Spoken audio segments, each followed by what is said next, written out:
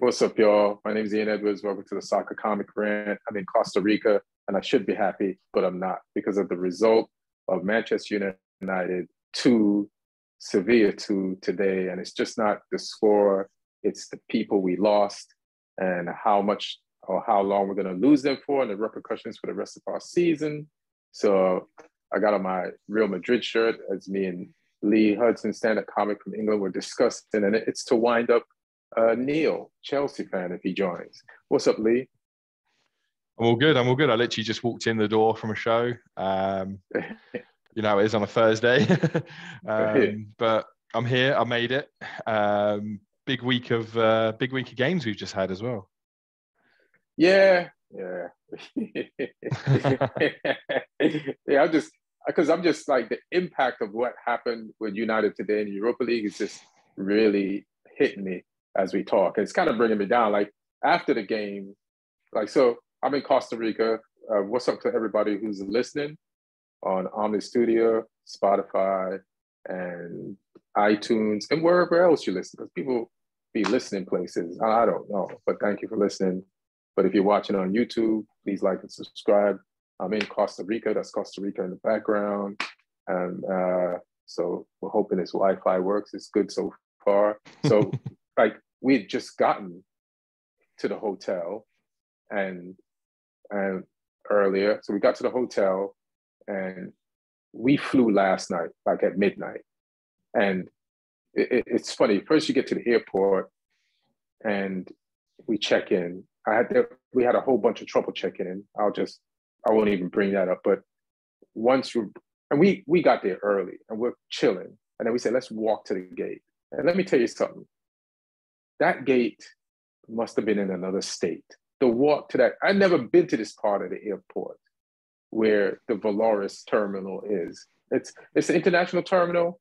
So I guess there's all these airlines that are not, that you never really hear them talk about it, which is good because you don't want them to mention any of these airlines, because if they do mention, it's because something bad happened.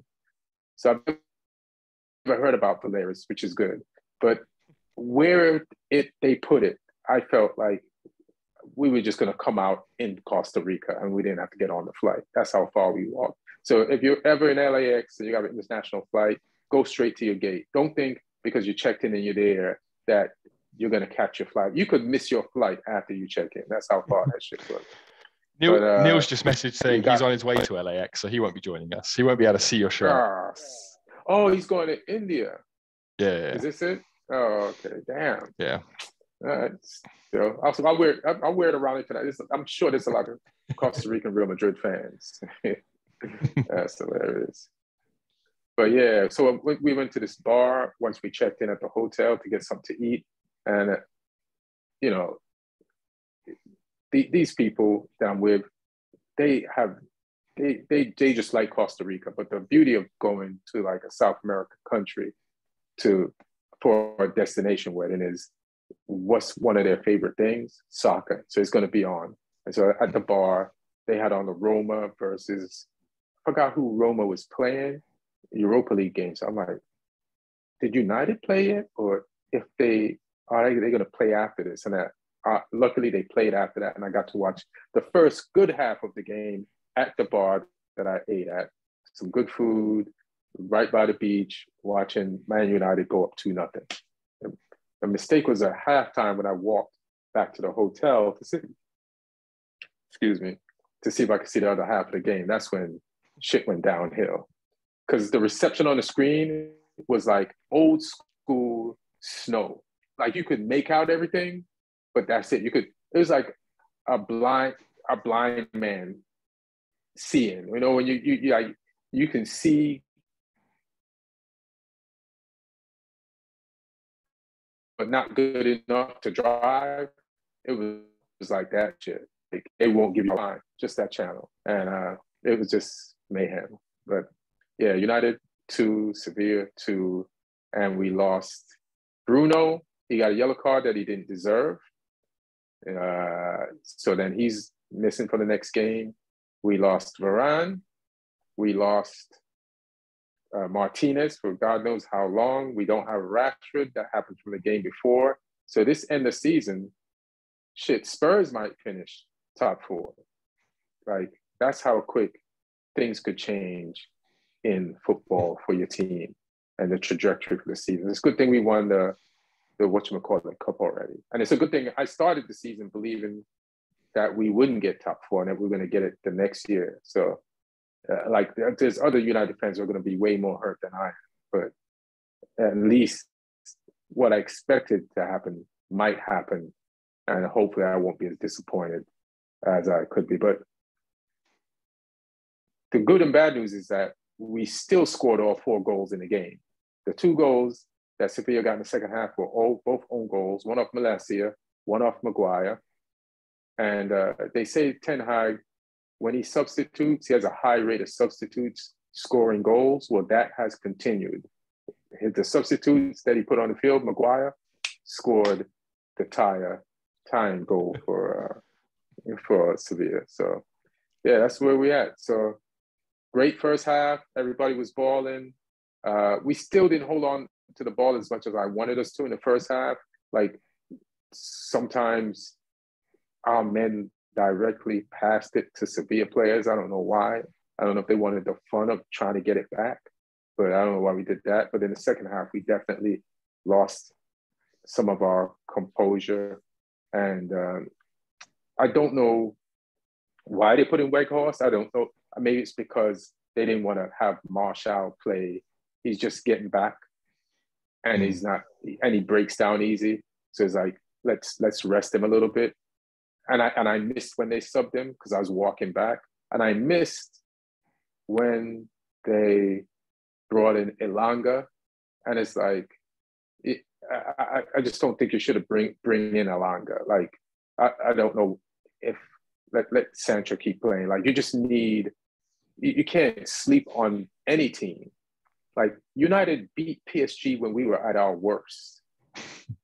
Key players at PSG, and they'd beaten us the game before, and we knocked them out of the Champions League when we shouldn't have been in that shit. So you just can't take chances with teams. You got to kill them off. So unless you got the players to kill people off, some substitutions had to be made, but there was some that probably didn't have to, and they were made. And so Ten Hag is a little bit at fault for getting us ahead and for getting us to draw.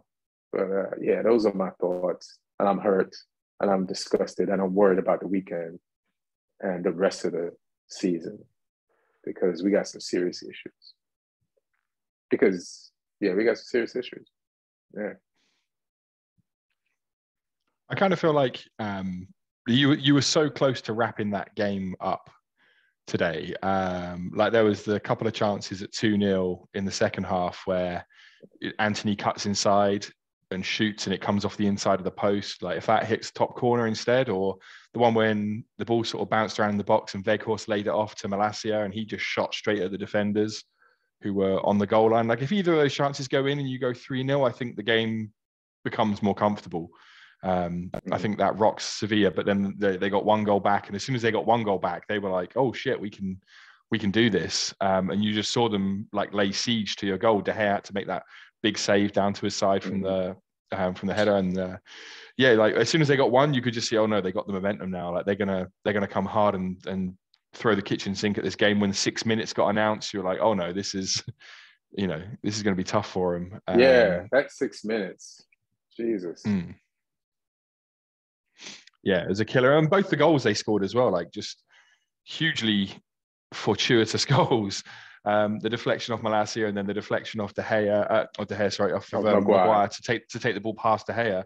And like, there's nothing he as a keeper can do about either of those 2 goals. Like, they're just unlucky. Like, but to happen twice when you're 2-0 up, to have 2 goals like that against you is it's hard. I don't even know if I've ever seen that before. Like, 2 own goals in a half. Like, I've seen in a half to tie a game that the team who's got them is down 2-0. I don't remember that in football. And I want to be angry at Maguire, but I don't think that shit is his fault. I'm just angry, period. Yeah, it's not his fault, but it's the irony is Maguire can't even head a ball in the opposition's net on purpose. and then he does us by accident. So I guess we just got to take that. Now you want to do the perfect header, bro? Now, Jesus. But yeah, I hope the fans aren't gonna like try to kill him. They already don't like him that much, you know. But this is tough. And then now we'll see. Hopefully, Luke Shaw picked up an injury last game, so he would be our backup left, like central midfielder, and so we gotta hope he's back because we can't. Maguire and Lindelof doesn't work. One of them with somebody else kind of does, and if I was coach, if Varane and Martinez ain't available, it would be Lindelof and Shaw. Like Lindelof has turned in way better performances than Maguire. I like how Ten Hag has respect for players, but it's almost too much. You know what I mean? Like it's this could be detrimental if you start Maguire ahead of Lindelof if Martinez and whatchamacallit are out. It's like how much damage or mistakes does he have to make to give somebody else that spot? If you have to play Maguire, you should allow Gareth Southgate to come in as your interim manager for those games because he's the only manager that Maguire ever seems to want to play well for. So just get Gareth in for a couple of games. Just say to Ten Hag, "You be assistant today. We're gonna let Gareth see if he can stop this from being a shit show." Gareth Southgate is the Maguire whisperer. Apparently, he can get him playing decent. Or can he? Like Maguire gave up that goal against Italy in international, but the next game he was better. But yeah. Jesus. So I was traveling yesterday, or getting ready for travel. So I didn't see Chelsea versus Real Madrid, but so just tell me your version, how you saw this, because I was waiting to hear it from both of you and then interject and kiss this badge, but I could still do it. I mean, Chelsea turned up with like a pragmatic setup, which I can understand. They played like three centre midfielders who aren't like number 10s or anything. They played Conte, Kovacic, and Fernandes. So none of those guys are like an attacking midfielder. They all just sort of sit there. From what it looked like, I think Fernandes was the higher of the two, but like Kante obviously goes box to box. So that's kind of their setup. And João Felix and Sterling were the forwards. They played with wing backs. So yeah, they set up like that. They looked okay. They had a chance on the break early on. Felix went through one-on-one and ended up just sort of going a little bit too far wide and then shooting tamely. So that didn't really cause them a problem. And then, yeah, Real Madrid, they find ways. And, you know, they were coming forward with the ball and ball got put over. I think it was a Vinicius Junior. Keeper made the save, Kepa, and it's just, you know, Benzema, he'll be there ready to gobble that up if a keeper pushes a ball out. Like he's that sort of striker. He'll pounce on anything. He's like one of the most ultimate penalty box strikers there is. So yeah, he was on hand for the rebound. He's no Lukaku.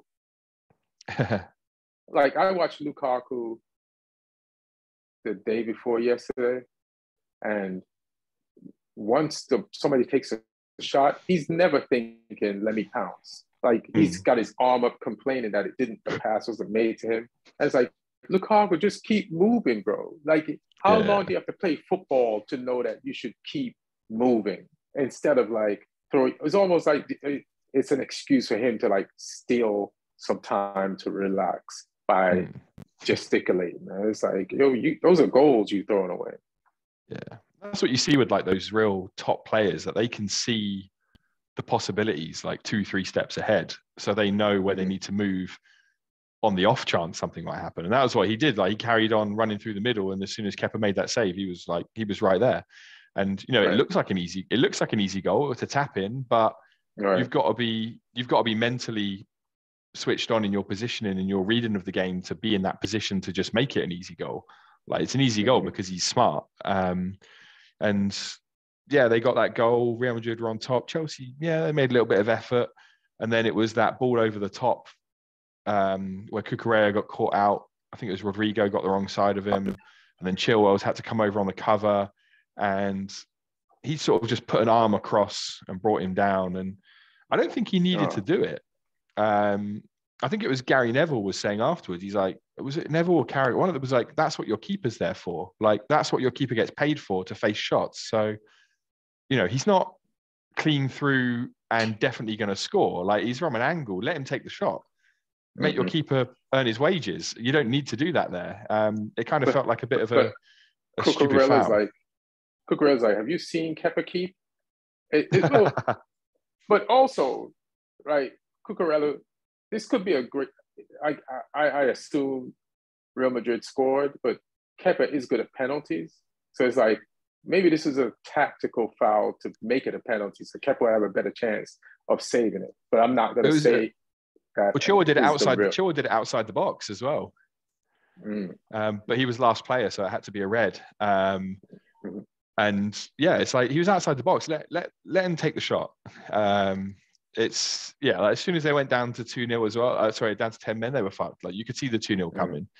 And it was a nice little move off the corner. They sort of played like a little sort of corner into the box low, and then it got laid off to Asensio, who just lashed it in low. There was another chance Modric had where he sort of opened up and tried to bend one top corner, and it just went over. So yeah, Real Madrid had other chances as well. You know, Chelsea battled, and it's not completely game over. If they can score a goal first half at Stamford Bridge, the game comes alive. But you're asking Chelsea to score a goal, which at the moment seems to be impossible. They're almost as bad as Southampton when it comes to that shit right now. Like, you just don't really see any confidence from them when they get in the final third. So that's the big issue for them. And Lampard come in on a 2-for-2 losing streak. Exactly what they brought him in for. I'm sure. Listen, galvanized 0-for-2. Exactly. They got that new manager slump. I haven't seen a new manager slump like that since Nathan Jones. That's the only person I've seen come in and do badly straight away. But you know, it is what it is. Obviously, Wolves was a game they should have done better in, but Real Madrid at the Bernabeu, you kind of, you know, I'm not gonna hit Frank too hard for that one because it's a tough game to go and play. So I can't.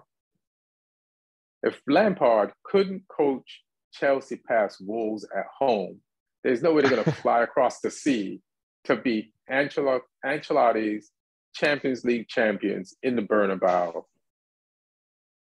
at Real Madrid's home when you can't score goals, period. So you're right. Like Frank knew when he lost to Lopetegui this weekend, there's no way he's beating Ancelotti.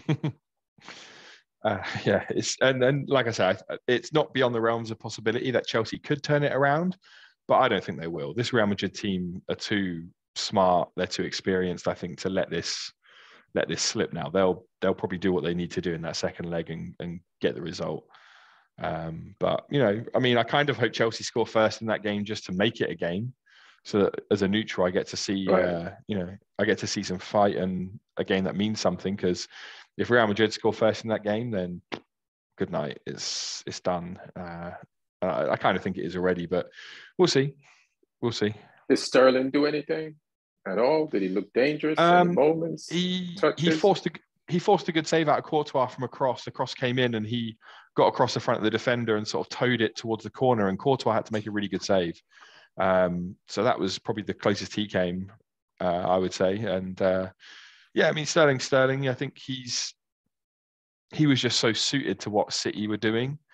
They kind of had him playing sort of in the half spaces, like off of, you know, Aguero and people like that. And he was able to just get in the box. And yeah, when you've got players like De Bruyne around you, just feeding you the ball and making chances, life's easier than coming to a team like Chelsea, which are just, they just seem so low on confidence as well when they're out there.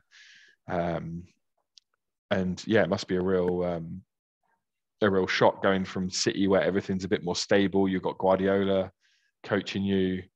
All of a sudden now you've got Lampard coaching you. It's a bit of a step down, but I'm sure he's not regretting anything. Hilarious. Well, let me ask you a question. I feel like I want to ask you a question, but I want to say something first. And it's about Lukaku. Like Lukaku, if a Ballon d'Or winner who's older than you is chasing second chances and not gesticulating and throwing his arm up, then you have to also. And as far as Frank is concerned, like his record has not been good since he's been back. He's 0-2. But then he could say, hey, you fired me for Tuchel, and he's 1-2 at Bayern after he just got fired from the job you hired me to. Well, he didn't replace Tuchel, but yeah, he could be like, you consider Tuchel a good coach, but he's 1-2. So, yeah. Did Frank play a 3 at the back? Yeah. So that's the question. Is he normally a 3 at the back guy? He's never done that really before, right? He didn't do that originally when he was at Chelsea.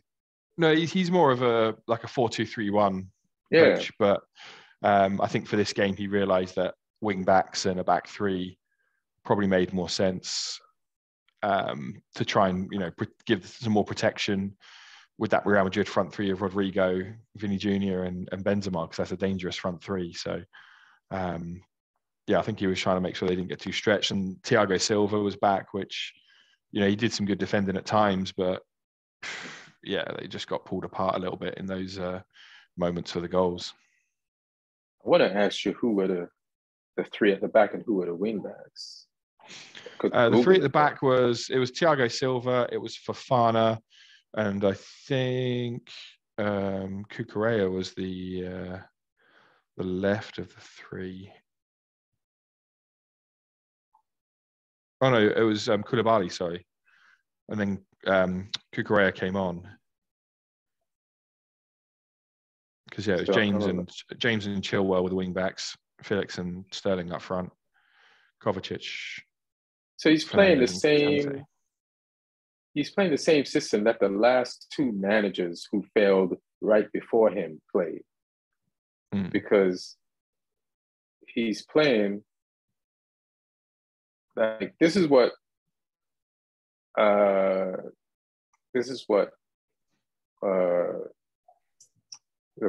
college professor Graham Potter was doing, and this is what his stand-in did for 1 or 2 games, which also frustrated Neil. And then Lampard, who's not even used to doing this, does it.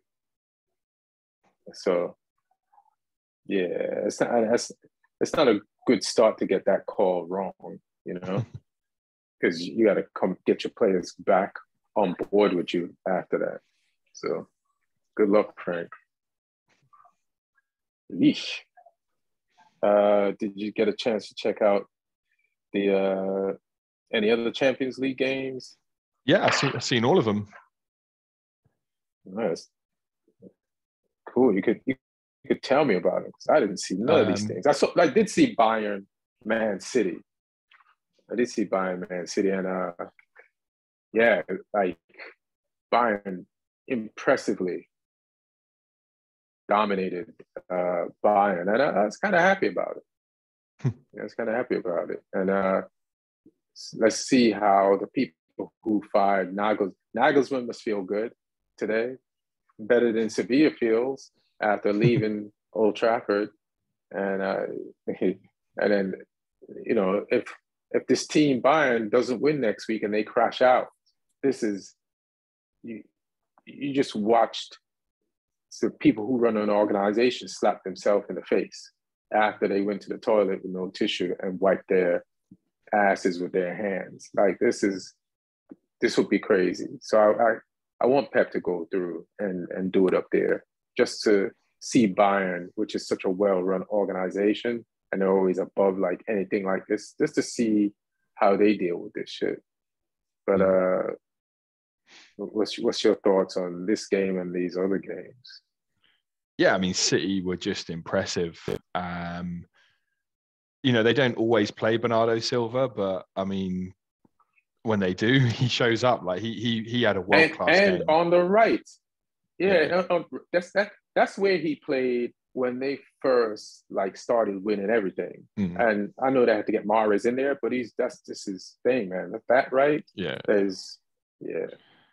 Yeah, and Grealish is looking like a Man City player now. I think the last like month or so, he's really started to like look at home in that Man City team now. Like he always looked a little bit awkward, like he didn't quite belong there at times in the past. Like even though he had good games here or there, he didn't really look like he was fully comfortable with the way they play and everything. And now he seems settled and he's looking like the player they spent the money on. So, you know, you got him on one side, Bernardo Silva on the other side. Bernardo Silva was doing everything as well. He was pressing, he was running at people, he was getting assists, he scored a header. Like, you know, it's like Bernardo Silva is having the game of his life when he scores a header. Which, just crazy. And the Rodri goal was insane. For a holding midfielder who's a ball winner to just get the ball from like 25 yards, shift it onto his left foot and then bend it top corner is crazy. That's not the sort of goal you expect to see from him, but that was he's world-class. right-footed. Yeah. So that's crazy. Yeah. And then obviously Haaland scores because that's what Haaland does. So yeah, it was just a very typical City performance. But Bayern had chances. They just didn't ever seem to have that edge when they got in front of goal. They were hitting it straight at Ederson. Like Sane had a couple of chances. And I haven't seen the incident, but there's something about Mane like headbutt Sane or hit him or something, left him with a fat lip. I thought that happened in the locker room. That happened in the game. Yeah. Oh shit! And I think it happened in the locker or on the way. I don't know exactly what happened, but I've seen the story about that, and I've seen the pictures of Sane. So I'm like, oh shit, that's Bayern not really sort of a cohesive unit right now. You obviously got the managerial changes and stuff happening, and apparently Mane's been suspended now, so it's not. All is not well at Bayern, it seems. But they got schooled for most of this game. You can't really see City throwing that lead away. It's Guardiola in the Champions League and City in the Champions League, so they might. Who knows? And you never know. Like sometimes when a club's in crisis, like Bayern, they've still got quality in their team, so they could all rally round and pull a performance out. But again, like the Real Madrid-Chelsea game, like City really should be taking care of this second leg. I can't really see it turning around, barring a big performance. And this win could have been even more because Sommer in goal for Bayern, he pulled off a couple of amazing saves as well. So it definitely could have been a worse game for him. Who else did we have? Inter Benfica. It's the two Milan teams. There was Inter Benfica and Milan Napoli. Inter Benfica was interesting because I thought Benfica played a really good game for most of the game. They created a bunch of chances. They couldn't quite finish them off. Roger Schmidt is a manager who I really want to see in the Premier League. He built like a really good reputation in Germany at Leverkusen, did a really good job there. And then he took the money and went to China for a little while and managed a team out there. And then he came back and he was PSV manager in Holland, did really good job with them. Now he's at Benfica. He's doing a really good job there. He's one of these like modern German coaches, like loves pressing and high intensity and quick football. So I really want to see him in the Premier League at some point, but I love the way his Benfica team play. He's got like the veteran João Mario. He was doing some stuff. You kind of saw the inexperience with Ramos, the forward though, the one that Man United have been linked with a bunch, the one who played well in the Euros. He had a couple of decent chances. World Cup, World Cup. He had a couple of decent chances and he snatched at them and could have done a little bit better. And then Inter, I mean, it was crazy that the left-sided defender for them, Bastoni, he put in a ridiculous cross for the first goal. And then he put another one in later on that they almost scored from, and then they got a penalty and Lukaku stepped up, scored the penalty, and that was it, 2-0. Benfica almost got one back towards the end, but yeah, that's a big win for Inter away from home as well. The second leg's at the San Siro, so you'd expect Inter to finish the job at home. And the other Milan team, AC Milan, they beat Napoli 1-0. Napoli without Osimhen. He was out injured. I heard Osimhen was out the day before. Yeah, so yeah, that's a big blow for them. Yeah, and Kvaratskhelia missed a big chance at 0-0. And then, Milan pinched the goal. That one is probably the game out of all of these Champions League games. That's the one I think that's most open going into the second leg. Obviously, it's the smallest scoreline. And obviously, Napoli at home as well. They're more than capable of turning over a 1-0, especially if Osimhen's back. So that'll be an interesting game to watch the second leg of. But I kind of want to see Milan derby in the semi-final. That'd be pretty cool. You do? Yeah. Because I think if the two Milan teams end up facing City and Real Madrid, we ain't seeing a Milan derby in the final. Right. Maybe one of them might get through. So fuck it. Let's have Milan derby let's have both of them get through. Milan derby in the semi-final. Real Madrid against Man City in the other game, probably. Although Real Madrid, Man City, I think would be a worthy final. Yeah, I like that. Yeah, I like that. But that's assuming these guys get through. So, right. And then I guess we don't have much. We could see like what's up with this weekend's games. And then I can just get back to Costa Rica in. You know what I mean? Since I'm here, and it's like right behind me and stuff. There's like a welcoming party at 7, which is at nice 40 minutes. And I'm sleepy too from traveling and all night. Like, so I kind of if I took a nap now, I'd probably sleep through that shit. But I'm kind of fading. I got to be honest. It's a lot. Let's see.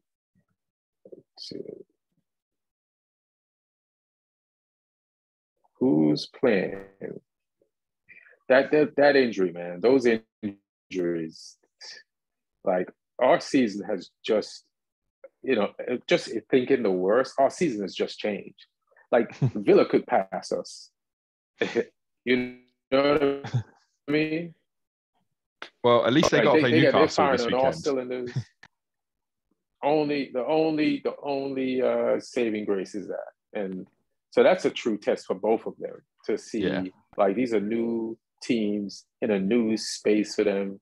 They both haven't been like this high on the table at this time of the year in a minute, and they're going to face off against each other at Villa. And I just hope they both make each other drop points. Because especially based on our injury, we just need both teams to drop points at this point to just help us stay in there and maybe get us a distance. Because even when we get to our game, we might still be able to pull it off this week, but for the upcoming weeks, we need teams to cut themselves to help us out. And you got Crystal Palace. What do you think of your odds against Crystal Palace? I mean, Hodgson's due a bad game, surely. They've been playing so well recently. I'm sure you want us to do it for the memory of Patrick Vieira. Yes. But I mean, we're playing essentially against a mediocre team, and we're at home, which is the sort of game we lose. But I mean, there's players I'm worried about in that Palace team. Michael Olise is in great form right now. Edouard's scoring, even Ayu's scoring. Eze's back in the team and balling out. So, yeah, they've got more firepower than we have. That's just my worry in most Southampton games, is that how are we going to outscore the opponent, because we don't have goal scorers. We can't defend fully for 90 minutes in most games. So, I can see Palace winning it.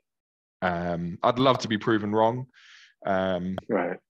3 points would be massive for us to give us another little bit of hope, but I'm not sure if I even want that, because I keep having that every few weeks. Like, we lose a bunch of games and then we win one, and I go, oh, actually, maybe we could do something. Like, maybe there's some green shoots of recovery coming through the dirt here. and then we go and lose a bunch again. It's the hope that kills you. So maybe I don't want us to win this game. A team. It sounds like you're supporting a team that's a narcissist who gaslights you, and that's not healthy. Yeah, or just like a woman who wants to constantly tease you, but ain't never going to sleep with you.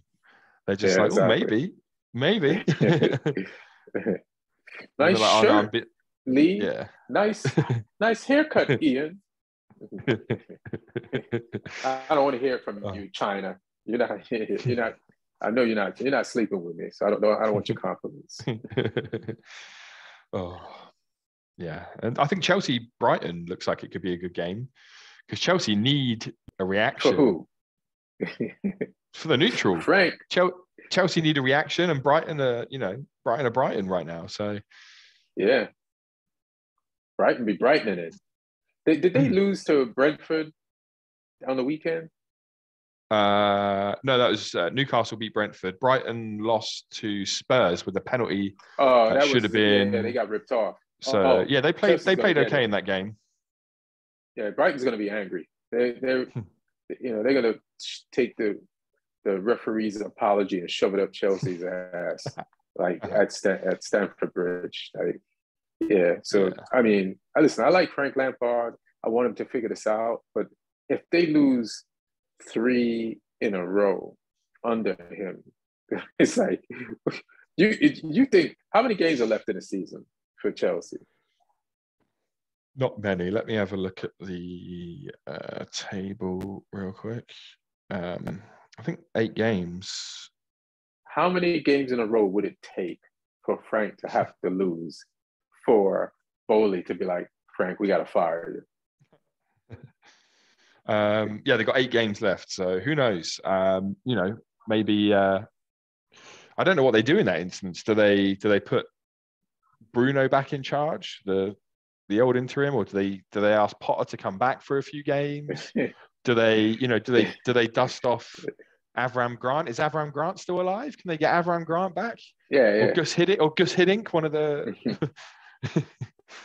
one of these old recycled Chelsea interim managers. I don't know. Gus or Poyet. Was it Poyet? Who's the one that won with them? Who won the Champions League for? Oh, Di Matteo. Di Matteo, yeah. Yeah, that would be bad if they had to fire Frank.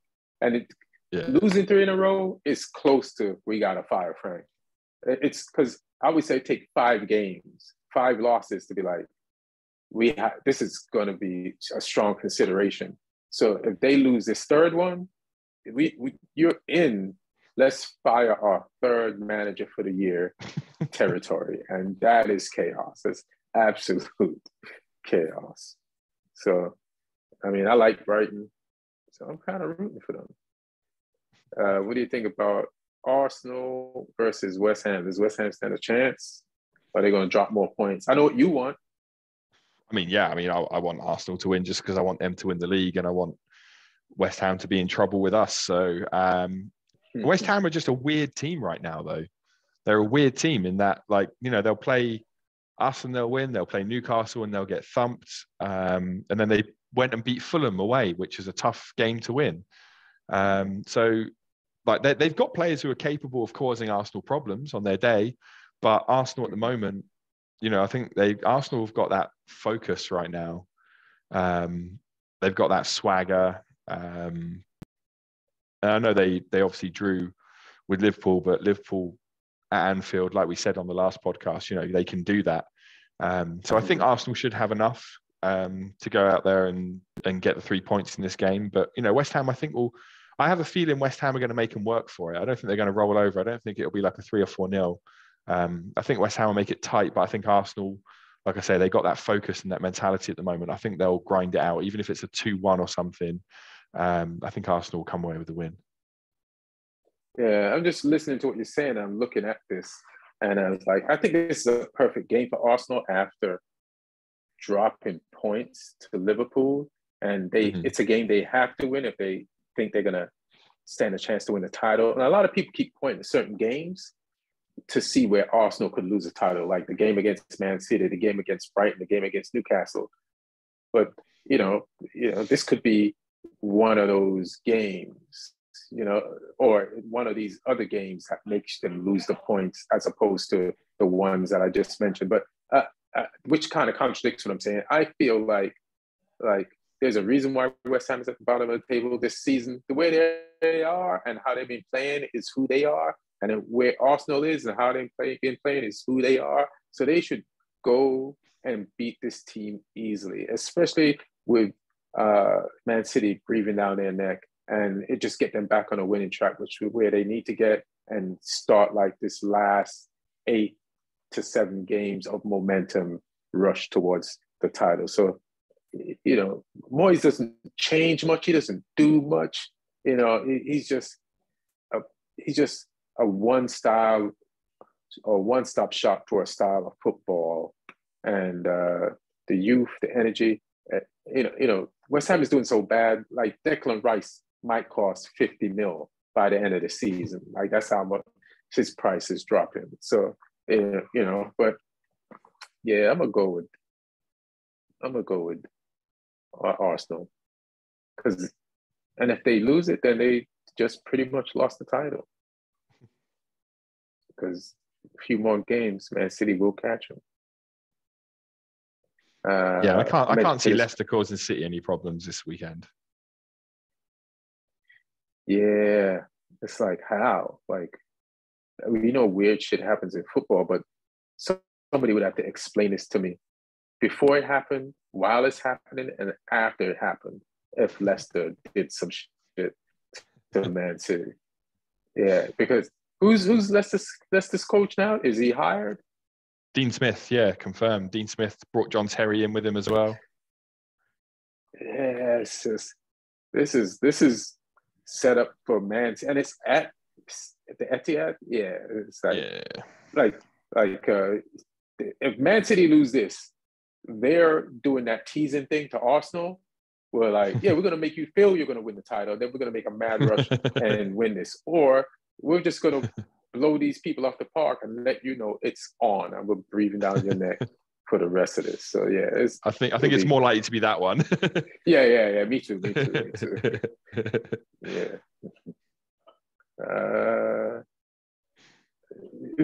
This is so funny that wondering what happens between Leeds and Liverpool doesn't even matter. It does, but it doesn't. It matters more for Leeds than for Liverpool. That's the type of season Liverpool is happening. It doesn't matter what happens to Liverpool in this game. It matters what happens to Leeds, because Leeds could drop more and get in the relegation zone and be relegated. I don't know where that. Let me check and see where they are.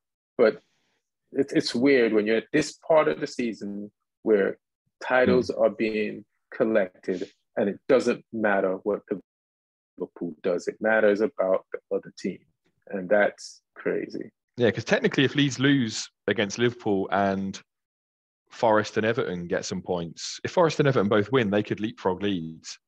Obviously, you'll be hoping Forest don't win. Leeds need points to stay out of that zone.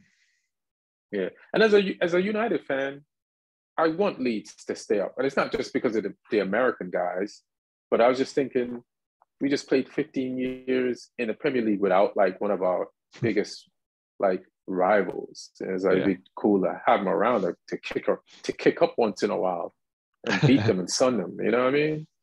So Leeds, let's let's do some damage to Liverpool. Right?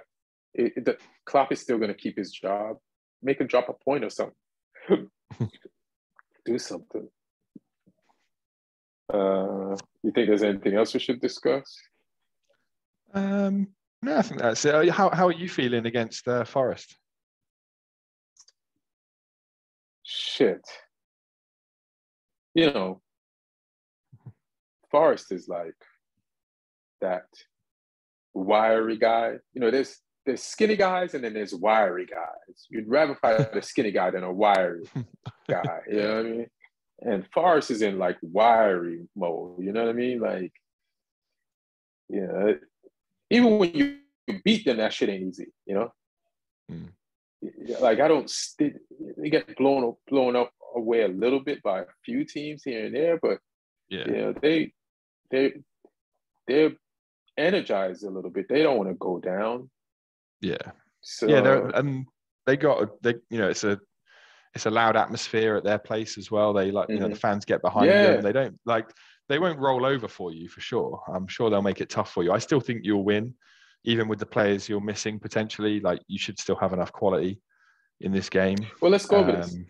So, suppose Rashford is out, right? Mm-hmm. Martinez, Varane, and who else? We got Ericsson. Is Casemiro still banned? No, his ban is over. Today was good because he got to play before tomorrow, before the weekend. You know, so his ban is up. Ericsson is back, but we got no Rashford, no Martinez, no Varane possibly, and we pass the ball out the back. And those guys, Varane and Martinez, are press resistant. We put in a Maguire, you know, and we put in some of the pieces that helped us struggle last year. And even with last year's team, people would think we're supposed to beat a team like Forest. But go back and look at last year's schedules of losses, and it was to teams like that because of starting players like that. So, you know, I'm a little worried. I'm more worried than I was before today. Because today was great because even though Rashford wasn't there, you got to see so many players who hadn't played in a while, and they were playing good. They're like, oh, everybody's back. It's on now. Great for the end of the season. And then in one half. So. At least, you got like Sabitzer took his goals with some confidence. Right. And Anthony looks like he's playing a bit more consistent right now. Like, he's making a bit more happen in games. So, I think you should have enough in this game. Like, people will step up. And I have a feeling Varane will be back. Martinez, maybe not. That looked nasty. Yeah. Just one of those ones where he twists it on his own. But yeah, I think you'll have too much for Forest. But again, like I say, they'll make it tough for you. At least you don't have to get up too early for that game. Yeah, are you hoping?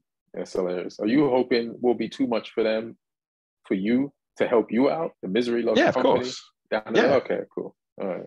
Yeah, crabs in a bucket. I want as many people like down there with us, even though I don't think we're gonna have enough to do it. The longer we have a chance, then again though, I don't know. Maybe I do want all these teams to win to just put us out of our misery, relegate us as soon as possible, and I can just stop. Man, keep fighting. I can just stop the stress then. I can enjoy my trip to the Emirates next week without having to worry about even winning the game. Hilarious.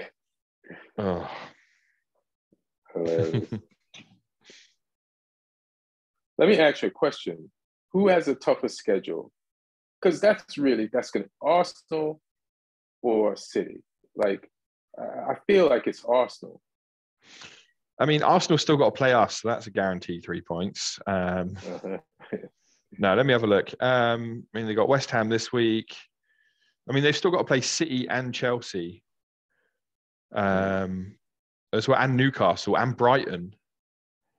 Yeah, that's tough. And then their last 2 games are Forest and Wolves, which they should win. Wolves is at home as well. Right. It's at the Emirates. Forest is away. But yeah, that run where it goes City, Chelsea, Newcastle, Brighton. I mean, who knows what Chelsea will turn up for that game. But Chelsea like a game against Arsenal. They show up against Arsenal normally. Yeah. And they won't want another London team winning the league. So, yeah, I mean, they play, City, then Chelsea, then Newcastle away, and then Brighton. That's a tough run. I mean, they've got us before that, so they get to start with a soft one. But imagine if we go to the Emirates and get a draw or something, or even a win. I mean, it ain't going to happen. But imagine we go to the Emirates and get a win, and then they know that the next 4 games is City, Chelsea, Newcastle, Brighton. Then we'll really see what this Arsenal team are made of mentally. I mean, even if they beat you guys, you'd have to see what they were made of. Like to play though, that's rough. Yeah. It's a big run of games, and the City games at the Etihad that'll be so huge. That's a midweek one as well. That's on a Wednesday, it's an evening game, an 8 p.m. one. What day was that? The 26th. I'm just checking if I got a show that day because I've got a show and it's in Arsenal territory. Oh, right. But the show's at 7. The show's at 7 p.m. I'm probably going to open the show, and the game starts at 8. So I'll go watch it in an Arsenal pub, the City Arsenal game. And don't. And that's them against who? Chelsea? Or City. City. That's Arsenal City at the Etihad. So that'll be that'll be a big game. That's on the 26th of April. So that one's coming up in a couple of weeks. And Newcastle one's going to be tough because Arsenal could not beat Newcastle at home. Now you got to go where those fans are riled up and they're in the top 4 and they want to keep that spot. Those fans are going to give every piece of Newcastle energy to those players, and those players are playing above and beyond as it is. So that's bananas. And then we're talking about this, like Man City had a part of the season where they were winning games, but you're like, this ain't like, they're not playing that good. They're not in sync, but they're winning. You're like, like Arsenal's wins were more convincing. Now Man City is in that form where they're just winning from the beginning of the game to the end of the game. And like, if you could they're winning in a way where they should get more than 3 points with those wins. Like that's the level that they're at right now. So that this looks like they're revving up. They're revving up. What's City's next games? Like, and obviously they've got Leicester, and then there's 2 cup games. They've got Bayern second leg in the Champions League. Then they've got Sheffield United in the FA Cup semi-final, which they can rest players for that one and win that game easily anyway. And then they've still got to play Brighton, but that one has been moved because of the FA Cup game, so I don't know what date that is. They got Fulham away, Man City against West Ham at home. They got Leeds at home, Everton away, Chelsea at home, Brentford away is their last game. So there's a couple there that are potentially banana skins, but that's an easier run in than Arsenal had for sure. Yeah, I feel like I just heard win, win, win, win, win, win, win. Like, I mean, they just disposed of Bayern. Nobody on that list is on the level of Bayern. And a lot of those games you just mentioned are them at home. So I know football's funny. You can't just say it like that, but that's facts. Yeah, on paper, City for sure got the easier run. Yeah. So that's why we love this game, though. You don't know if that's what will happen. Shit, man, this is. I mean, Arsenal could beat City and still lose the title based on just how that run is lined up for both of them. Yeah. I hope that's what happens. So people will still say Arsenal bottled it, but I don't think if Arsenal doesn't win that they bottled it. Yeah. Compared to last season, it's still an improvement if they finish second. Yeah. And you have to learn to win something, You have to learn. Like Liverpool had to learn to win. They had to like lose the league by a point to win it by, a margin. And right now, most of that Arsenal team, they're trying to learn on the job. Right. Like you say, that's hard. Yeah, that's hard. I just want to say one thing is, and it's football related, but it's not related to this. And I don't want to see if it's just me. So this thing about Dele Alli pop. I already apologize to Martin because when he used to say how good Dele Alli was, I was like, yeah, he's all right. But Martin used to be like, he's going to be one of the best in the world. And blah, blah, blah. So this highlight package of Dele Alli pops up. And that motherfucker, and I'm going to talk about him like he's 40 years old now because that's how he's playing now. He's only 27, but that's how good he was at like 19 and 20. Like the package was like, first of all, he was nutmegging people for free. For nothing. And I always knew he was like 1 or 2 touch player and let go of the ball and set something up, and it was just crisp and but this motherfucker was amazing. But not only did I notice that in the package, but like, you know how we hold Spurs in a, like, Conte had a disappointing season with Spurs, even though they were still in the top four when he fired, because I think it's bad because of, you know, how we talked about Man City, the way they're winning now is better than the way they were winning in the earlier on in the season, and the way when Spurs win now, they're shitty wins, like they're low quality wins, but it's 3 points regardless. But the reason why I think they're shitty wins is because I keep associating Spurs with the Spurs from like 5-6 years ago. And because Harry Kane and Son are still on the team, it kind of feels like they still have all the players from back then. But when I was watching the Dele Alli highlights, I'm like, I understand Spurs more, because on that team was Eriksen, Dele Alli, Son, Kane, Vertonghen, the other Belgium, and Walker, and Trippier, Dembele, and Dembele, and Dembele, and it's like, if you compare that team to now, Spurs has actually overachieved. Like, they have overachieved. Like, the team now is over. That team couldn't hang with that. The team now could not hang with that team back then.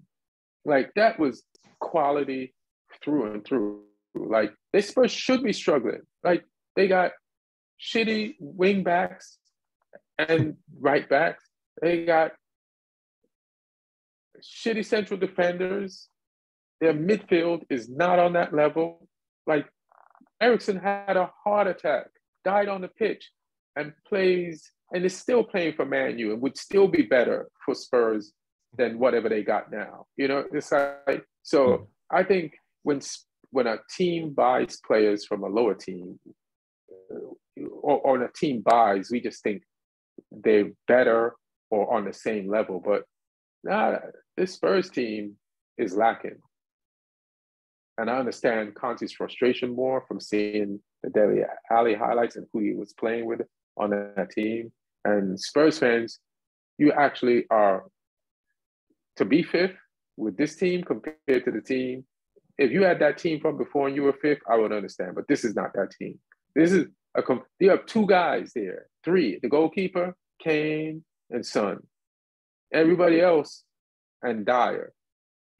All the world-class players, they're playing for somebody else, doing world-class things. You know, so I get it. You got anything you want to wrap it up with? Any last thoughts? No, just my dilemma of, I don't know if I want Southampton to just get relegated as quick as possible, or if I want to cling on to that hope, which I know will probably result in more hurtful disappointment. But no, I mean, I'm already looking at who's potentially going to be in the Championship next season, what teams are not going to go up, and, you know, look at what grounds I might go visit some games at. But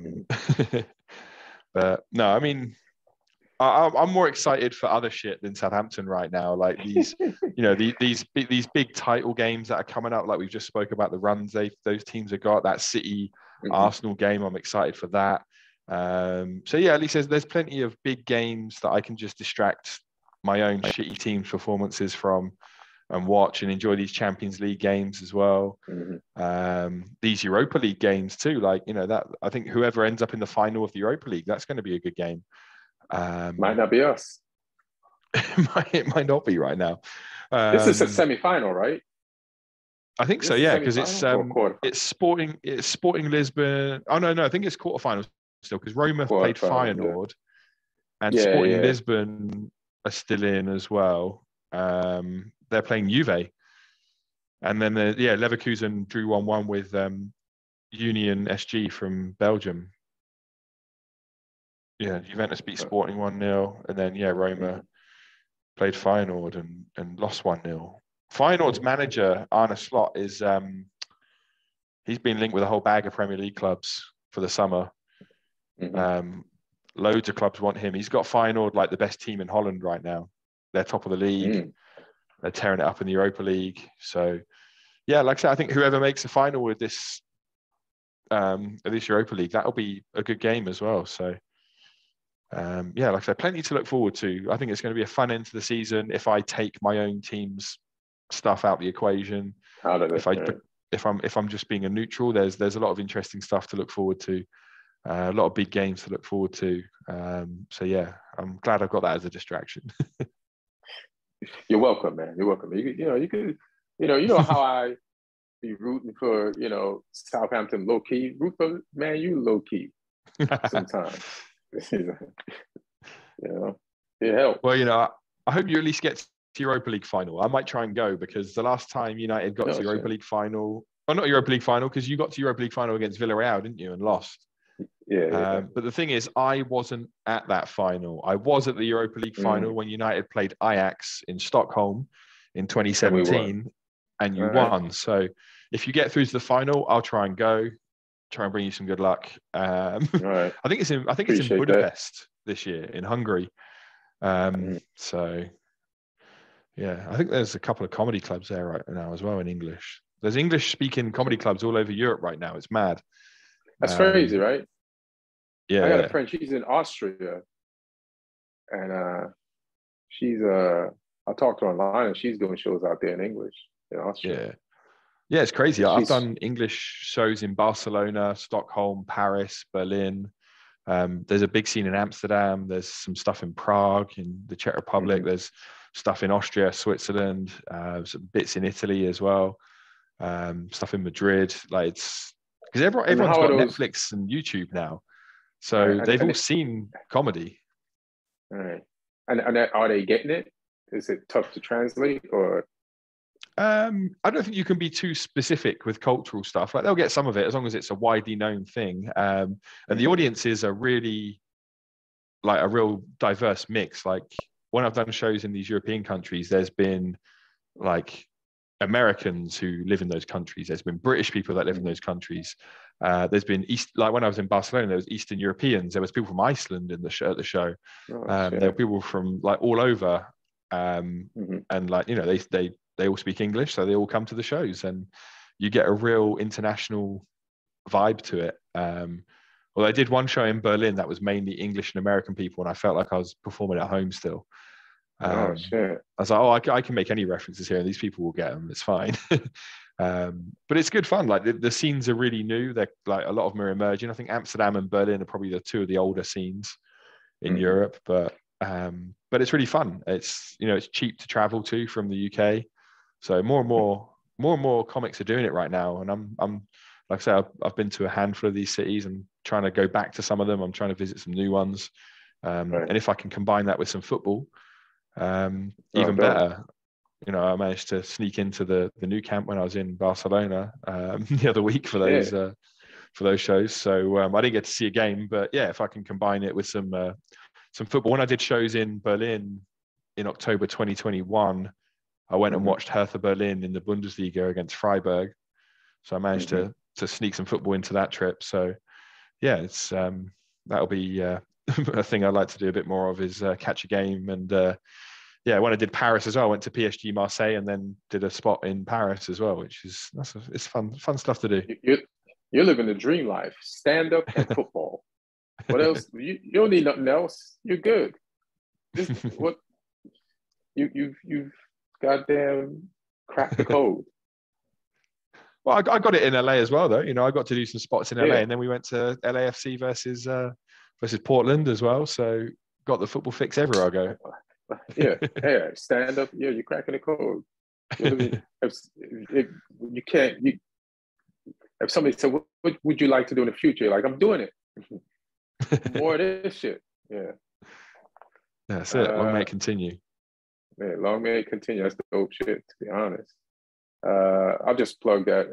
Go on my Instagram at Ian Edwards Comic, and I got some shows coming up. I'll be at the Zanies in Chicago and Nashville, and I got the La Jolla Comedy Store coming up, and I got to be at the Mothership, Joe Rogan's club. So go to at Ian Edwards Comic and click the link in the bio, and all that stuff will be there. Thank y'all for listening. Thank y'all for watching. We appreciate you. Hope your team wins unless it's playing ours. One.